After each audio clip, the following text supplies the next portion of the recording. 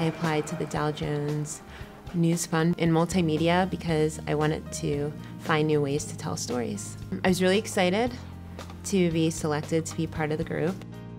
These are some of the top-notch students in the United States. This is a very competitive process, and only a few get selected. Well, I had to pick my job off the floor when I saw the Cronkite School. It was very, very nice. I was very impressed from the minute I walked in. The facility I'll have here is absolutely amazing. It was a little intimidating at first because I knew everybody's skill set was going to be a lot higher than mine, but this week definitely helped, I think, get me in better shape. They basically threw us into the fire, and I think that's one of the best ways to learn is by actually going out and doing it. Not to mention everybody here is such a tight group, like we're all helping each other out. We always feel it's important to get students out into the field to practice what they've learned in the classroom. On my way to work every day, I would see these vibrant colors and walls and art, and I just said, you know, we need to focus on a feature, we need to focus on something visual. And so talked it over with some of the professors, and we just said, why don't we assign them a project focusing on the artists, the art around downtown Phoenix. Going out and finding that story and then being able to come back and have all the tools to quickly create something and make it really accessible to viewers or internet users or, you know, readers, like that's what it's all about.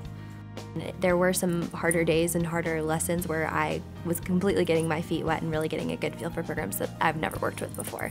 All these programs have a lot of features, and I was able to learn new things. There's always something new to learn. The photography session was really useful because I do have a DSLR camera, but I've been using auto for a while. Being able to be refreshed on how to use the manual settings, I think, is something that I can go forward and really improve my photography skills. We learned a lot about HTML and how to make audio slideshows and working with Final Cut, which were skills that I didn't enter the week with, and I do think that those would be really relevant for what I'm going to be doing this summer.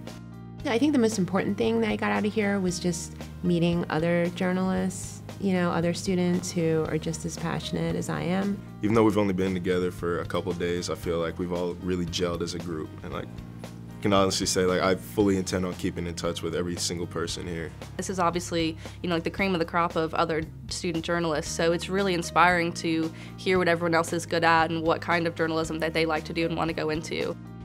It's been a great experience. Been some long hours, but it's always great to meet new people, hear about other programs, other journalism school programs. I'm really thankful that I am getting to do this experience because I feel like it's just that extra boost that you need to really go into an internship and feel like you can do everything that you're asked to do.